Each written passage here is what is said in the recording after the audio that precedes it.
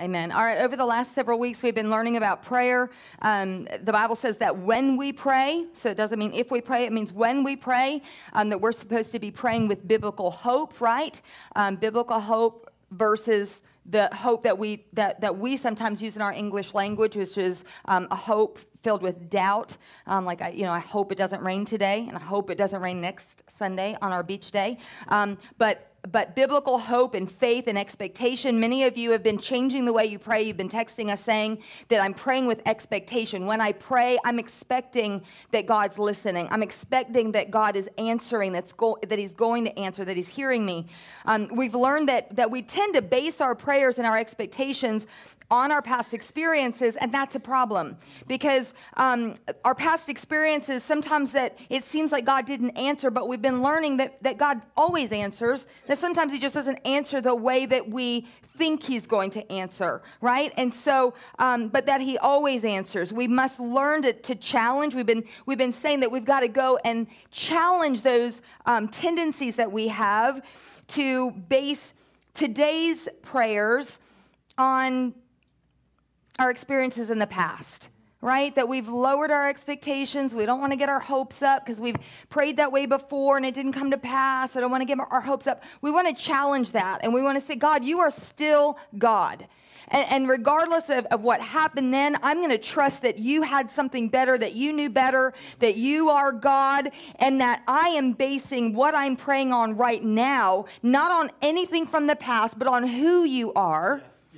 And on the fact that you are a good God and that I can come boldly. We'll talk about that today. I can come boldly before your throne. So we're challenging that tendency to base anything on anything other than right here, right now, and who God is. And we're supposed to be hoping and believing and expecting and trusting God and understanding that He never disappoints. Because remember, disappointments are missed appointments, and that's where we get this feeling that somehow He missed an appointment. And what did we say last week? We said God never misses an appointment for anything, right? God never, ever misses an appointment for anything. Because how many of those, sometimes what we call a disappointment, in reality is a divine appointment? Yeah. Come on, have you been there, anybody? A disappointment all of a sudden becomes a divine appointment. And can I tell you today that those divine appointments are better known as opportunities for us to grow because it stretches our faith. Amen? Yeah. And then all of a sudden we get to know God in a greater way. Remember last week I told you how Joseph felt disappointed, but all of a sudden in reality it was a divine appointment because he went from the pit, the prison, where ultimately to the palace. Yeah. Amen? Make no mistake about it, there are divine appointments. Yep. And if we can rewind a couple of weeks ago, we ended the service, if you remember, with a couple of quotes and a promise. I told you that we're going to come back and wrap up our prayer talks about discussing bold prayers. Mm-hmm. Today's going to be good. We left you with a couple of quotes. I want to share them with you. This is Mark Batterson, author of The Circle Maker. If you've not read that book, go and buy it. It is an amazing book. Here's what Mark Batterson said. God isn't offended by your biggest dreams or boldest prayers. Mm-hmm. Come on, that is a slap in the face of reality. Come on, guys.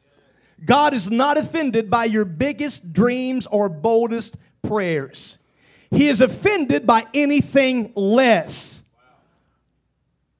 If your prayers aren't impossible to you, they are insulting to God.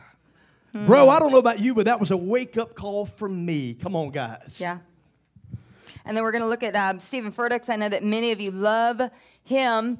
If you're not daring to believe God for the impossible, you're sleeping through some of the best parts of your Christian life. And further still, if the size of your vision for your life isn't intimidating to you, there's a good chance that it's insulting to God. Guys, that basically says this, that if we're not living a life that requires faith,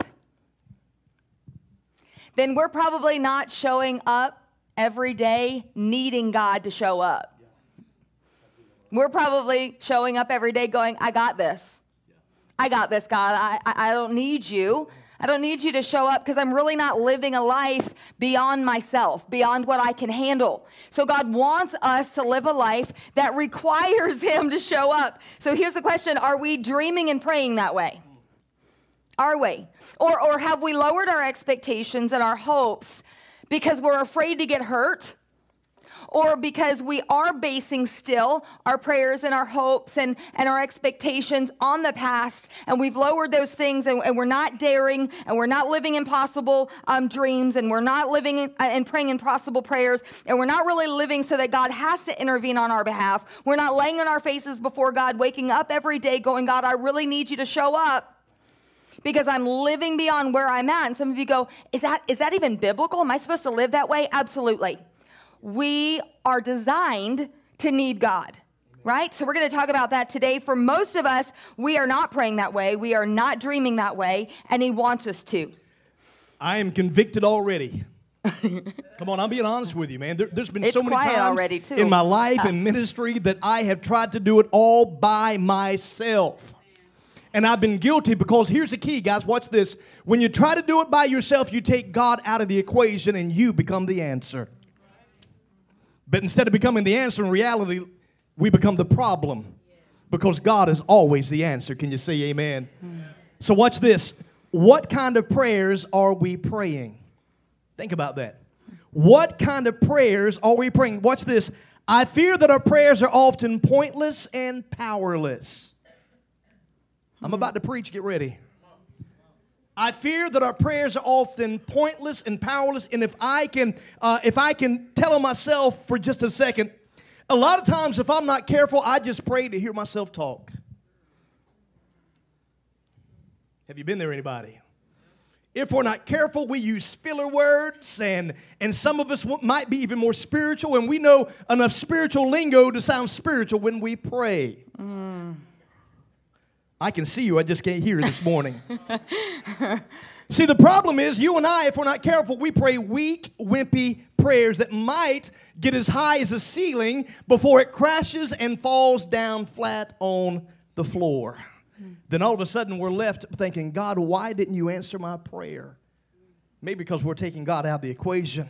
But in reality, what we need is, we don't need fear-filled faith or fear-filled prayers that are tied with confusion, but instead we need faith-filled prayers tied with confidence, believing that what we pray for, God is a big enough God to meet our need. Can you say amen? Guys, can I tell you today that we need to start believing God for big, bold, tenacious, and audacious prayers. Now's a good time to say amen. Because you didn't say it, let me repeat it one more time. We need to start believing God for big, bold, tenacious, and audacious prayers. Now watch this. The word audacious means daring and fearless. Because when we pray prayers like that, those are the ones that move the hand of God. Can I tell you today, Restore Church, it's time to pray bold prayers. Because bold prayers honor God, and God honors bold prayers. Can you say amen? Almost every week we've put up a screen that says that we tend to get what we expect. So if we're not expecting anything, that might be why we're not getting anything. So we've got to stretch ourselves to get back to where we're expecting something again, right? And we have to expect something from God. We've already determined that most of us haven't been expecting much. I prayed with somebody last week that said, man, I feel so convicted because I didn't even realize that I stopped expecting and hoping anything from God. I can't remember the last time that I assigned anything from God, that I expected much from God. It's been a long time. And when I pray, it's lip service. I literally just, while you were talking, I literally just pictured myself being like, have you ever sat down with somebody and you go into glazing over because they're just talking about nothing? Anybody? Yeah. I'm not going to tell him. Yes, I am. Anthony's got a word that when he's not listening, he goes, wow. It's a good word. Wow. It's a safe word. Wow's a safe word. I'll tell you why wow is a safe word. Wow is a safe word. It's a much safer word than what he used to do. Wow is a safe word because if you say that your dog just got run over, wow is an okay word because wow means I'm so sorry. And if you just won the lottery, wow is a safe word because wow, that's awesome too. We were in a Walmart once and somebody had just said something really terrible and Anthony wasn't listening. It was like 1 o'clock in the morning and we didn't have any children and I think we were there to play football in the middle of an aisle. And some lady ran into us and she was telling us something really horrible and I could see the look on Anthony's face. He was totally glazed over. She'd been talking for about 35 minutes and she was saying something terrible and he says, wow, no, he didn't say wow. He goes, that's great. And she goes, no, that's horrible. He goes, that's horrible.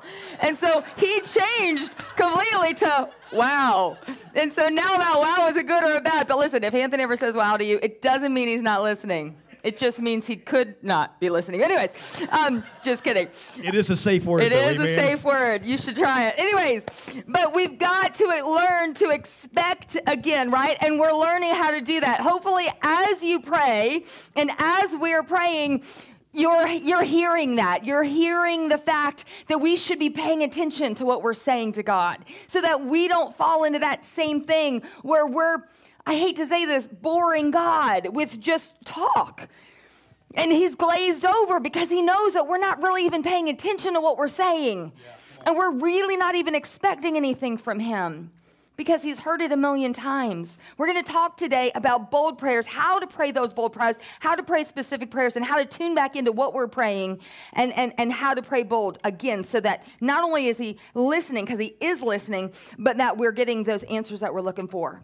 So let's remind ourselves what we've learned in the past weeks and then move forward, what we can expect from God. We discovered that he wants us to expect big things, that he is waiting to bless us. We saw this in Isaiah. This is the last verse that you will see that you said, I've already seen this before, but I want you to see that God wants us to expect from him. The Lord earnestly waits. He expects, he's looking, he's longing to be gracious to you. Guys, get this in your spirit. And therefore, he lifts himself up that he may have mercy on you, showing loving kindness to you. For the Lord is a God of justice. Blessed, happy, fortunate, to be envied are all those who earnestly wait for him, who expect and look and long for him, for his victory, for his favor, for his love, for his peace, for his joy, for his matchless, unbroken companionship. We talked about it a few weeks ago, how sometimes we walk through life just kicking the dirt going, oh, I don't expect nothing from God. You know, I'm just glad he hasn't struck me down dead yet. I mean, some of us literally walk through life doing that. And this is very different. This is a God who looks and longs to give me victory, to give me favor, to give me love and peace and joy and unbroken companionship. We should approach God in that way. He wants to have companionship with us. And so if we know that, it'll change the way we approach God. And if that's how we know he wants us to approach him, it's going to change the way we ask. If it changes the way we ask, it changes what we're asking for, and it's changing how we expect it to come. And it's going to probably change how we walk through our lives on a daily basis. Come on, that's good stuff, amen. What can we expect from God? We can expect two things. Number one, we can expect good things. What does the Bible say about that? Psalm 84:11, here's what the word says. For the Lord God is our sun and our shield. He gives us grace and glory. Watch this. The Lord will withhold no good thing from those who do what? What is right. What is right? It's doing what God wants, not what you want. The second thing we can expect from God is everything working out for our good. Romans 8:28 says, for we know that God causes everything to work together for the good of those who love God and are called according to his purpose for them. Guys, I'm excited about today, and it's taken us a couple of weeks to get to this point for some stories that I'm going to tell. But for the next couple of quick moments, I want to bring three people to your attention. Three people who prayed big, bad, bold, powerful prayers. Now watch this. These were three mighty men of God who did not pray anemic prayers, but they prayed audacious prayers. They prayed with faith that their bold prayers will be answered by their big God. Can you say amen? There's three people that I want to bring to your attention. I want to talk to you this morning about Moses, about Joshua, and finally ending up with Elijah. And guys, for the sake of time, I'm going to try to go through these quickly, but these are powerful stories. And actually, when you read Exodus chapter 32, it is a powerful story, but kind of funny at the same time. Now, here's what happened. Exodus chapter 32, the Bible says that God called Moses to the top of Mount Sinai. Moses was away from the children of Israel for 40 days. He was praying, he was fasting, and it was there on top of the mountain when he was spending communion, one-on-one time with God Almighty, that the Lord began to instruct Moses about the 10 commandments that we still have and that we still live by today. Can you say amen? But guys, here's the point I want to make. Within this 40-day time period when Moses was away, all of a sudden, the children of Israel had forgotten what God had done in their lives. Can I tell you, it took 40 days for them to forget about a divine deliverance when they were spending a 400-year prison sentence in the land of Egypt. All it took was 40 days. So as they began to grumble and complain and asked Aaron, Moses' brother, said, "Where is your brother? He's forgotten about us. We don't know where he is." So they looked at Aaron, the second man in charge, and said, "We've got to have something, not someone, but something to pray to." Aaron looked at the people and said, "Why don't you give me all your gold?" Now watch this. The Bible says that he told the women, the daughters, and the sons to give them their earrings. So did men have earrings in the Bible? Yes, they did. It's in Genesis 32. Just saying. So if you have an earring next week, I know that you obeyed the Bible. Come on, guys. Now watch this. The Bible says that Aaron took all the gold and then he threw it in the fire and then he began to mold it and make it. And what he made was the Bible says a young calf, but the original translation actually said it was a golden bull, which was a sign of strength and power. So they were looking to a false god instead of the faithful God. So here's what happened. They began to pray and to worship this golden image the next day. But little did they know that up on the mountain, God had a conversation with Moses and told them that he better get down and take care of business. Now here's a key I want to make. Watch this. Here's how powerful this prayer was. God was sick and tired of Israel forgetting about how good he had been to them. So the Bible says God was so angry that he was about to wipe them off the face of the earth. Now here's the bold prayer that Moses, the man of God, did. He stood before an angry God, or in between rather, an angry God and a backslid bunch of people. And he boldly, watch this, he boldly prayed and petitioned to God Almighty that God would remember the covenant that he made with Abraham, Isaac, and Jacob, and that he would not destroy this backslid bunch of people. Did you catch that? He boldly prayed and believed that God would obey his command and that God would obey the covenant and God would save the children of Israel. If it were not for Moses, they would have been wiped off the face of the earth. That is a bold prayer to stand between an angry God and a bunch of backslidden people. Can you say amen? Now, I got to tell you the rest of the story, which I find comical. When Moses came down from the top of the mountain and rebuked everybody for their unbelief and worshiping a pagan image, he took that golden calf and he melted it down and then he ground it up and put it in water. And everybody that worshiped, he made them drink it to give them a taste of their own medicine. Can you say amen? Come on, Moses was a bad joker. Can I get a witness, somebody? Then I love the response because he looked at Aaron, his brother, the very spokesperson that spoke to Pharaoh when Moses delivered the people. He looked at Aaron and said, "Man, what are you doing? What are you thinking?" You know what Aaron's response was? Guys, how many of you, when you're put on the spot, the first thing you do is lie? Don't raise your, you can keep your hands down because you're lying right now. If you've never done that and you didn't raise your hand, you're lying now. Come on. Moses looked at Aaron and said, "What are you thinking?" You know what Aaron said? He lied through his teeth. Aaron said, "Well, I don't know what happened. I took all their gold and I threw it in the fire and out jumped a calf." That's what the Bible says. Hey, it's a crazy book. Read it.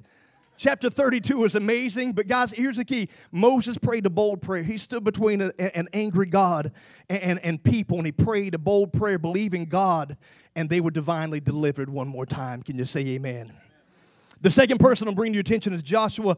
You can put that screen up there. We're going to go to that in just a second. The Bible says in the book of Joshua, chapter 10, that there were 7 kings that were coming against Joshua. Not only 7 kings, but 7 kings in their entire army.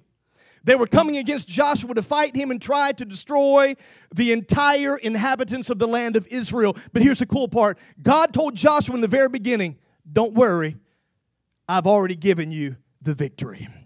Man, can I tell you, when God says that, you can bank on it, because one more time, God is not a man that he should lie, and if he said it, then that settles it. Amen? So here's what happened. Joshua went into battle. There were 7 kings and 7 armies that were going against Joshua and the mighty men of Israel. And I love what happened. As Joshua looked at them, he said, you know what? I'm about to run out of day. So God, would you please, watch this. He prayed with boldness. He was specific in his prayers. Watch this. He prayed with faith, unwavering. This mighty man of God stood between the entire country of Israel. He looked up into heaven. And this is what he did. He said, he began to pray and he said, God, would you allow the sun to stand still over Gibeon, and you, moon, over the valley of Ajalon? Let's go to the next screen. Watch this. So the sun stood still. Are you hearing me today? He prayed. Now, does that mean, now we know that the earth revolves around the sun. So what does that mean? Does that mean that everything stopped? No, it means that God supernaturally caused the sun to stay in the sky a lot longer than it was normally done. Amen? Watch this. The Bible says, so the sun stood still, the moon stopped. Are you hearing me today? Till the nation avenged itself on its enemies. Now here's the cool part. The Bible says, as it is written in the book of Jasher, that is another book that is a companion piece to the Bible. It is a historical document that proves the Bible is real. Can you say amen? So this was written in a historical book. The Bible says the sun stopped in the middle of the sky and delayed going down about a full day. Guys, I want you to grasp this. Here was Joshua, one of the 12 spies that were chosen by Moses to go in and spy out the promised land. Only Joshua and Caleb brought back a good report. The other 10 people said, we can't do it. They're too big. They're too strong. They're too fast. But Joshua and Caleb operated in the spirit of faith instead of the spirit of fear. Are you hearing me? Now here's the cool part. Joshua and Caleb, you continue to read about in the Bible.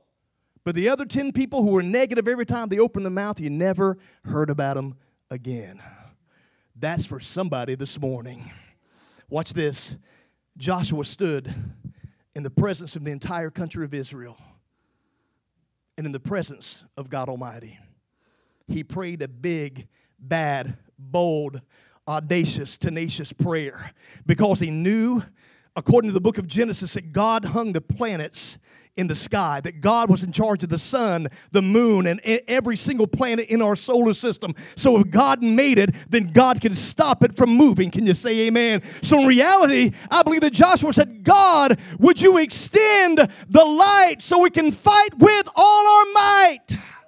And guess what happened? The sun stood still, and the moon stayed, and God gave them the victory. Can you say amen? Now let's quickly look at the last person, Elijah. I love this man. He is a mighty prophet. Let me tell you the backstory real quickly. One more time, Israel as a nation was backslid. They were praying to pagan deities instead of God Almighty. The Bible says they were on top of the mountain, Mount Carmel, and other mountains surrounding Israel, actually making sacrifices and killing people and offering sacrifices such as animals to a pagan god by the name of Baal. So God raised up a mighty prophet by the name of Elijah. And according to 1 Kings 17 and 18, he walked up to King Ahab, who was married, by the way, to a witch. So the Bible says Israel was so backslidden, the king did not believe in God. His wife was a witch. Bad situation. Can you say amen? So all of a sudden, Elijah, the man of God, walks up to the very throne where the king was sitting at, looked him in the eyes, and he said, "You will not see my face again till God sends rain on the earth." Then he turned around, spun on his heels, and walked off, never to be seen of again, for 3.5 years.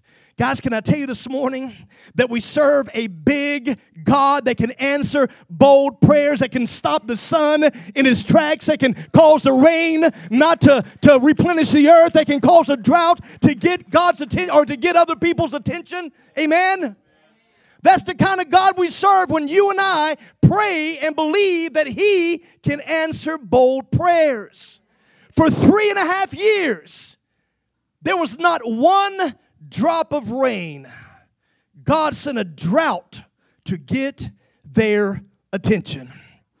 But the same man that prayed a bold prayer that the heavens would be stopped up was the same man 3.5 years later that came back around and prayed another bold, big, tenacious, come on somebody, audacious prayer. And it was God Almighty who began to open up the heavens and the earth to restore and replenish the land by sending a latter-day rain. Can you say amen, somebody? One more time, guys. Bold prayers honor God, and God honors bold prayers. So let me ask you a question.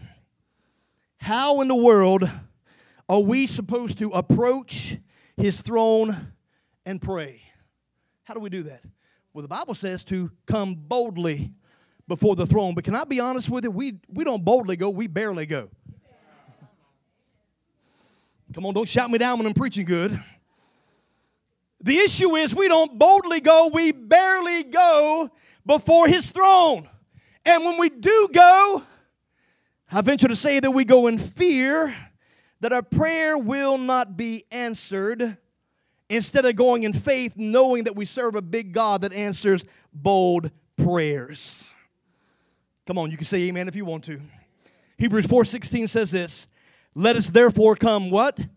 "Boldly to the throne of grace, that we may obtain mercy and find grace to help in the time of need." How do we approach his throne and pray? Number 2, we come as a natural human, watch this, with a clean heart, seeking a supernatural God. Guys, I've learned in ministry that if I do the natural, he'll do the supernatural. I can't do the supernatural, amen? If I do the ordinary, God will do the extraordinary. That's not my job, but it is his. Can you say amen? Watch this, James 5:16 and 17. Don't miss this. The Bible says, "Confess your sins to each other and pray for each other so that you may be healed." The Bible says, "The earnest prayer of a righteous person has great power and produces wonderful results." How amazing is that?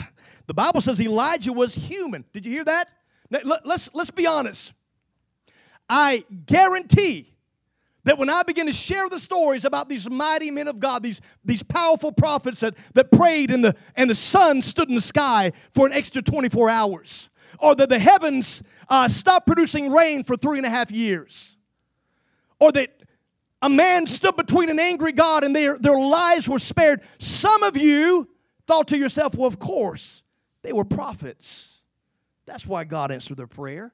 Well, of course that happened because they were mighty men of God. Listen, don't buy into that, because here's what the Bible says. Elijah was as human as we are. Did you catch that? He's no respecter of persons. Elijah was as human as we are. Watch this. And yet when he prayed earnestly, in other words, with sincere and intense conviction. Wow, there's the difference. That no rain would fall. The Bible says none fell for 3.5 years. Here's the key. Elijah, Moses, and Joshua prayed with excitement, and they prayed with expectation. Remember this. Expectation is the breeding ground for miracles. All right, so if you tuned out, we need you to tune back in. Because there's only 5 of these, and we're on 2, and we're done. You're like, really? I'm listening.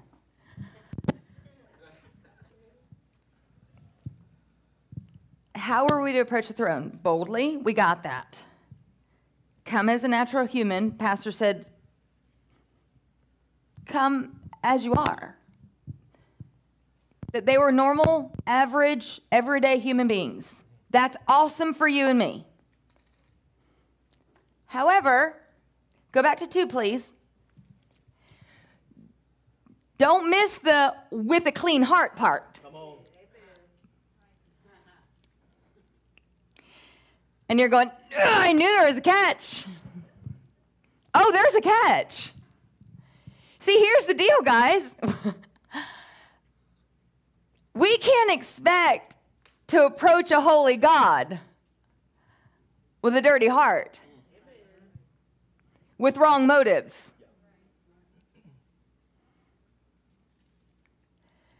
Some of us can't figure out, you're going, so you're telling me I could pray a bold prayer, and then we come in here all miffed, or maybe don't come back at all because we prayed a prayer and God didn't answer. But yet at the same time, there's no sacrifice before the altar. There's no urgency in our prayer. And here's the thing, that earnest prayer of a righteous person, the great power and the wonderful results come from the earnest prayer of a righteous person. There is no accident that those 2 verses are coupled together. If you look at them, they almost look like they don't belong together. It almost looks like the Elijah was as human as we are, is just like should an asterisk be there? Is that pastor's notes? No, that's in the verse. That's in the Bible. They look like they don't belong together. Confess your sins one to another that you might be healed. Earnest prayer of a righteous person brings great power and produces wonderful results. Elijah was a human as we are. Wait, what? Where? What? It's in there because Elijah was human, but he checked his heart. He was a righteous person, and that's what brought the power and the results. And that's where we get the A, right to approach his throne, and B, that's where the power and the results come from. Because we approach the throne understanding that we have come before God and we have made sure that we have checked our heart before we go to God with this bold prayer. And we have made sure that there is no unrighteous sin in our lives. And we've made sure that there's no obstacles getting in between our prayer and our God. See, there are obstacles to our prayers. And some of us are going, see, man, that's the catch. Well, it's not really a catch. It's a requirement. God made a way out. God made a way for us to be forgiven of this sin. The Bible says that if we forgive, that he'll forgive our sins and cleanse us from all unrighteousness if we bring it to him. So when we're approaching his throne, if we're not getting those answers, stop, check our heart, go back and say, is there any unrighteousness in my life? Am I maybe not getting the answers because there's something God's requiring of me and I'm not doing my part? Maybe God's not the problem. Maybe I'm the problem. Maybe I'm coming before God and I'm not coming before him as a righteous person. Maybe I'm not praying an earnest prayer.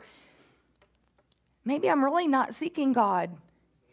Maybe I'm just looking for him to do something for me, and I've really not checked myself at all. So here's what I want to ask you. Make sure, have you identified, are there any obstacles to your prayers or anything that is stopping your prayer from getting through? Is there any unforgiveness in your heart? Is there any wrong motive for which you're praying?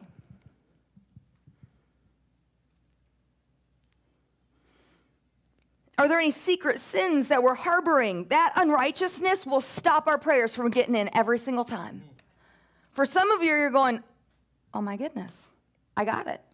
I know exactly why I'm not being heard.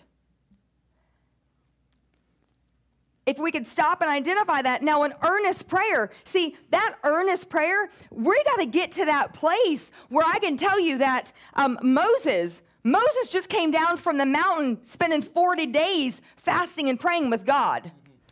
He wasn't just a guy that woke up one day, lobbed one prayer in, and that was bold, and God answered. Right. That earnest prayer came from a dude that was seeking God on his face, praying and fasting. Yeah. Joshua was one that was seeking God. They were all seeking God. They were all going after him. You see, and I know he probably doesn't want me pointing this out, but there's a reason why Kirk is half a man today.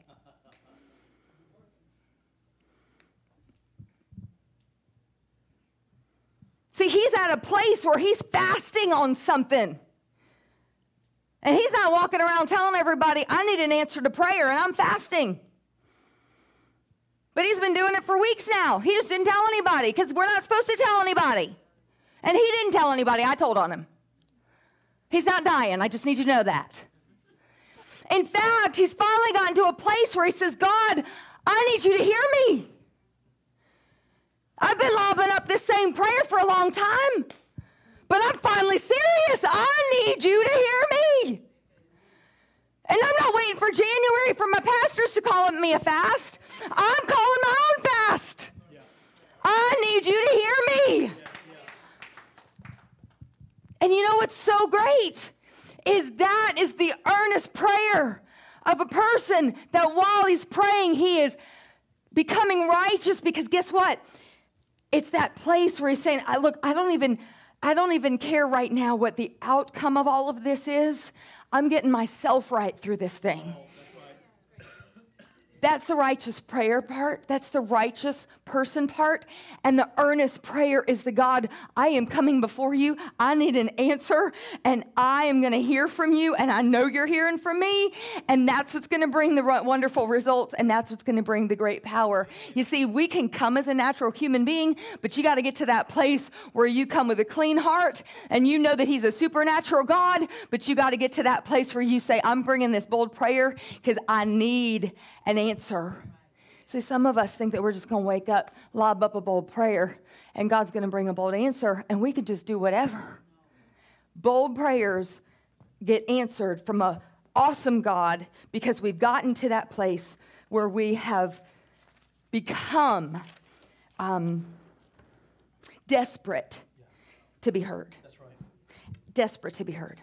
Point number 3, guys, watch this. Come with confidence, asking according to his will, knowing that he hears us. Watch this. 1 John 5:14. This is the confidence we have in approaching God, that if we ask anything according to his will, he hears us. Here's the key. Watch this. We must pray according to God's will, not our will. Now, I don't know about you, but sometimes my prayers seem to be selfish. My will's always selfish. Come on, guys. You can say amen. My will's always selfish, but what happens is when I begin to pray his will, my prayer changes. It becomes not selfish, but selfless. See, we're not praying in an effort to change God's mind. We're praying in an effort to change our hearts. Come on. Can you say amen? That's good. Number 4, ask and ask boldly for big, specific things. That's good. James 4:2, one of my favorite verses. You have not because you ask not. Man, that's one of the first scriptures I ever learned. Can you say amen? That's good. So why don't we ask? Maybe because we don't ask out of ignorance of knowing that we can ask God for what we need. Now we know. That's right. Now we know. Sometimes we don't ask out of guilt. Right? So then we got to figure out, is this false guilt? Is it the kick in the dirt? Oh, I don't deserve anything good, and you know that false guilt that says, you know, oh, woe is me. I don't deserve anything good. I don't deserve to go before his throne. I don't. That's false guilt. We've got to be careful about that false guilt. We're going to get to that. That's our last point. We're going to get to that in just a second. Watch out for false guilt. He wants us to come to him. He's our Heavenly Father. Or is it that true guilt that we just talked about? Because if it's the true guilt and we're not coming to him because we know instinctively that we've got something in there that we need to take care of, that's simple. Take care of it, right? What did we just say? That he is a good father, that he will cleanse us from all unrighteousness. So sometimes guilt keeps us from asking, you have not because you ask not. Well, I'm not asking because I feel guilty. Well, then take care of it. Clean up your life. It's simple. You got a Heavenly Father. You got access. Why keep something in your life that keeps you from being able to go to him and ask? Take care of it. And if you got false guilt, let's take care of that. We will today, absolutely. Anybody getting what we're saying today? Yeah. Here's another reason why we don't ask, maybe because of pride. Come on, we're self-made men. We did this all by ourselves. So we don't need any help. We got this. No, you don't. We have got to have God's help. Can you say amen? The second thing, maybe it's the fear of looking stupid. Which is pretty much pride too, right? Man, I don't know about you, but sometimes in my Christian walk, I've been scared to share my request with other people for what I'm believing God for, because in the back of my mind, fear is there, and it says, but what if it doesn't happen and you look dumb? Wow, have you been there, anybody? How many of you hedge before you say something like, I'm praying for this, but, I just, if it doesn't happen, it's cool. And how many of you hedge? You do that? Mm-hmm. Like, I'm really believing for this, but, it's just, what? Why do we do that?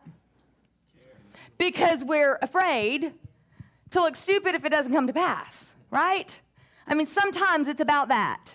Sometimes, legitimately, it is. Sometimes it's a what if it doesn't come to pass.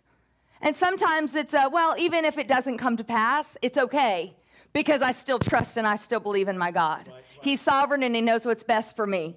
And if that dream that I'm looking forward to doesn't come to pass, or it comes to pass differently than how I'm seeing it, then I trust God. That's right. So you have to discern, am I hedging because I'm not sure, or because I don't really have faith, or am I hedging because I really truly trust God either way? Right. But either way, do it boldly. Amen. Do it boldly. Don't hedge because you don't know. Don't hedge. If God's shown you something, then say it with everything that's inside of you. Absolutely. Say it. If you're going to ask boldly. And don't worry about looking stupid. Come on. Don't worry about looking stupid. That's pride. It's all about God. It's for his glory. It's for his honor. I can't tell you how many people we've prayed for at altars. Some of them have gotten healed. Some of them have dropped their crutches and picked them up in their hand and walked out of the back door. Others we've prayed for, they didn't get healed. They walked off on the same crutches. It didn't keep us from praying for the next guy with crutches. The enemy tried to make it so. The next time I went to lay hands on that person, the last guy you prayed for didn't walk out with them in their hand. You have to rebuke that, silence that, shut that up. It's not based on past experience. It's based on the God that I'm praying to. Amen? Amen. I don't know why God does what he does, why he does one and he doesn't the other. I don't know where their faith is. I don't know if it has to do with them, or if it has to do with me, or if it has to do with the I don't know. But this is what I know. And so we continue to pray to a God who does not change. His answers change in this moment. I don't know all the answers, but I do know that he is faithful, regardless of what I'm seeing with my natural eye. Amen? Amen. And sometimes we don't ask because we're afraid of the answer. We're afraid that he's going to open a door that we don't really want to go through. We're going to have to do some work we don't want to do.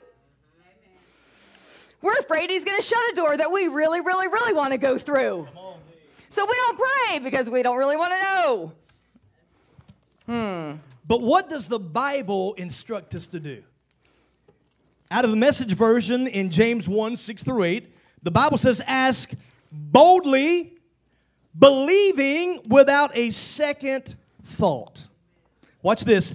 People who worry their prayers, not pray their prayers, worry their prayers. How many of you worry your prayer instead of actually pray your prayer? We're not actually praying it. You just sit there and you're just having a conversation in your head and you're just worrying your prayer instead of praying your prayer. Are you with me? Yeah. Okay, just want to explain that. People who worry their prayers are like wind-whipped waves. Listen, this is James, by the way, Jesus' little brother. He knew what he was talking about. He said, don't worry or don't think you're going to get anything from the master that way. Other versions say that they're a double-minded man, praying one thing but believing another. Come on, guys.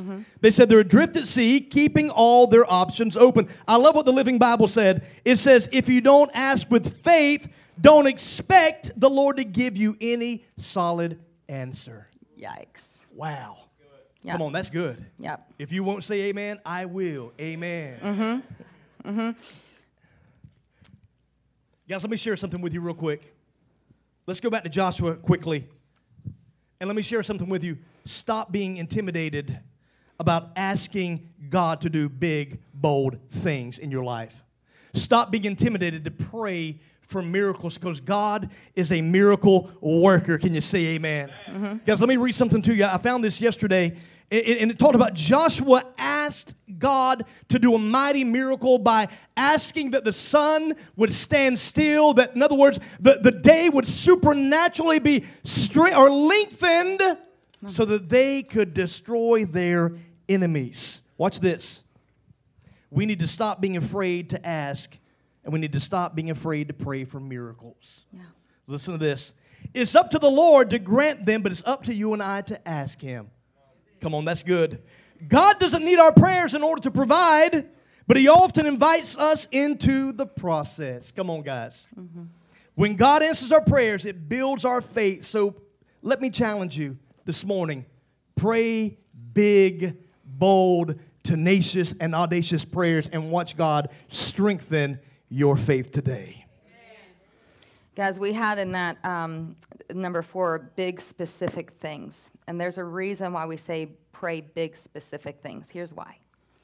Because if you're not praying specifically, you're probably not thinking about what you're praying about. You're probably just going, God, just bless me. They're like big blanket prayers. You're just really not thinking about them. You're just going, Lord, bless me.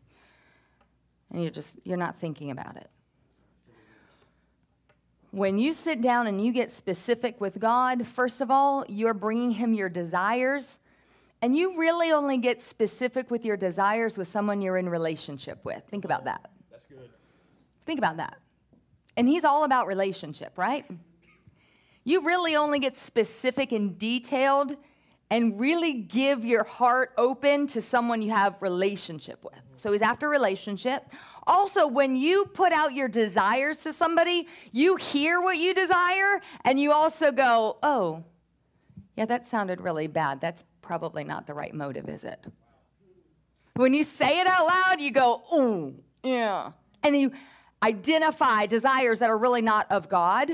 That's another reason to pray specific prayer. Here's another reason to pray specific prayer. Because specific prayers means that you're also looking for a specific answer. And man, does it show off God when He specifically answers. He's not going to like me doing it, but if you're in my family, you normally get told on. I will never forget. My brother had been praying for a wife. Specifically. I'm telling you that my brother had been praying for a wife, and he was at the age that he'd really been praying for a wife. I want to say something so bad right there. Yeah, he does.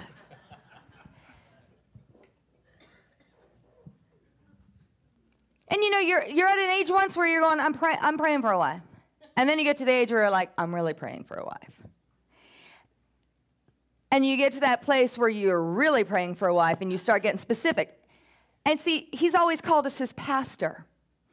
And we're so thankful for that. And so we would minister to Him. And I remember when He told us that He had a list of exactly what He was praying for. And He was very specific. And as His pastor, I should be this one that would look at Him and say, that's a great list. And I have all the faith in the world that God's going to give you exactly that. But as His pastor, I was a little scared for him because it was so detailed that I thought, I'm not sure that God can deliver this order. I mean, it was specific, very specific. But he knew what he wanted, and he had waited. And he had given the desires to God, and he had said, God, I've waited this long, and this is what I'm believing for, and I have done this right. I am an eligible bachelor, and yet at the same time, I have not done this the wrong way. I'm waiting for the one you would want to give me.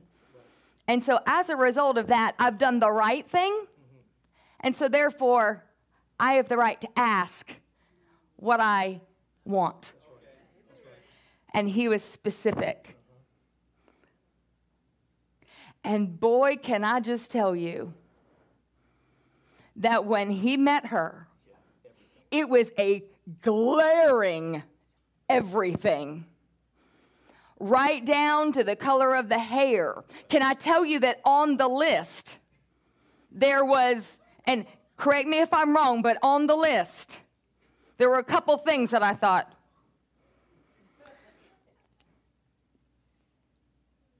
a Southern girl that would wear pearls, right? In her, what's that? In her ears, in eyes, hands, height. Specific. Come on, guys. Say it. Right. That she would horses on the beach. Wasn't that on there somewhere? Yeah, that's a good one. Right down, I mean, everything. I'm like, hands, come on, does that need to be on the list? Because he's a hand man. And right down to everything, hair, everything. And when he met her, it was like glaringly obvious. And can I tell the good part? Can I tell the age? Can I tell that? I can tell that, right? That's not bad, right? That's good. That's a good thing. I think all the men would say amen to that. So let me tell you how good God is. Let me tell you how good God is. When he met her, he had come down from Chicago, and he partnered with a gentleman, and they bought a building down on Center Street in Amelia, right? And they owned the whole building, but they worked on the entire third floor. And every morning he would go into the coffee shop, the Seattle's best coffee shop, downtown, or down, and get a cup of coffee to go in his building, cup of coffee to go up to the third floor. They own the whole building, to go up there to get his coffee to go up to work. And Shannon worked in the coffee shop and served him the coffee every day. Not a coincidence. Not a coincidence, but hang on. And here's the thing. He wouldn't date around because he said, I don't want to waste their time or my time. I don't want to miss who God has for me. I'm an eligible bachelor, but I don't want, he didn't say this, I said this, and he wouldn't date around. He said, I don't want to miss it. And I don't want to cause anybody else to miss it. So he did it the right way. But here's the thing. When I knew what he was praying for, I used to say to him, he said, God's going to bring her to me. And I would say, but Todd, you got to start giving out your address, dude. I mean, she's got to know where to find you. And so the coolest thing, I'm like, here's the faithful pastor, right? And here's the thing. God did bring her to his door, almost literally, because he bought the building and the chick's in the building. Do you know what I'm saying? But here's the coolest part. Here's the coolest part. He came to us and he said, I need y'all to pray for me because I found the one. She meets the list like perfectly. She's the one I'm telling you. And I said, so what's the problem? He said, you got to pray for me because I'm telling you, people are going to really look cross-eyed at this thing. I said, why? He said, she's 15 years younger than me. And of course, Anthony said, what's wrong with that, dude? He said, God is good, right? No, he didn't mean that in a bad way. She was head over heels for him, too, and didn't know how old he was. And he didn't know how old she was. But when they found out, it was already too late because they were already falling in love with each other. Does that make sense? And let me preface, I'm okay with that as long as it's not my daughter. Right. Okay. Right. So the work had already been done, and then they figured out that, oh my goodness, like this has already been done. Our eyes have already met. You know, it's already done. And so God is so good. And can I just tell you, you've seen them floating around the church. It's Todd and Shannon, and they've got Brooke and Logan, and they're just amazing. And Emmeline, she's just a little tiny thing. She's in the nursery, I guess. And it's just amazing. But here's the thing. He did it right. He made that list. He was bold with it, and he was specific.